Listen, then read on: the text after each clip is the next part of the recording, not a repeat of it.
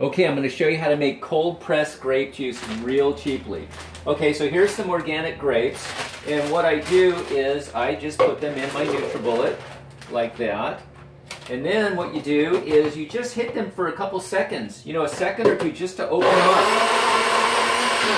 up. And that basically opens up the grapes. Okay, so then I got this straining bag at Home Depot. It's actually a paint strainer bag, and it's a fine mesh bag made out of some kind of synthetic. Wash it out real good, you know.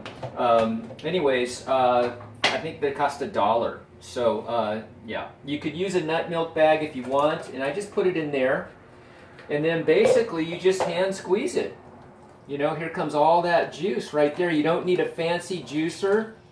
This is kind of like that $2,500 Norwalk juicer, but you're doing it by hand. So this is cold pressed juice. You're not heating it up whatsoever.